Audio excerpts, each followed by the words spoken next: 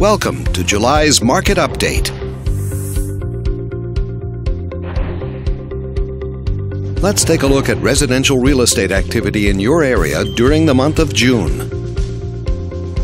The number of active listings was down 26% from 1 year earlier and down 4% from the previous month.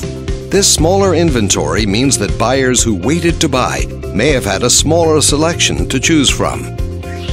As you can see, the median listing price for the month was just under $250,000. Compared to last year, the average number of days that units spent on the market before being sold was down 7%.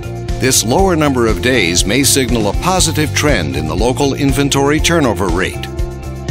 The median sale price was just over $180,000. The number of units sold decreased 31% year over year and decreased 5% month over month.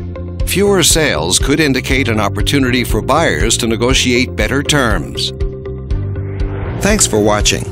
We hope you use this information to make smart, informed decisions in your upcoming real estate transactions.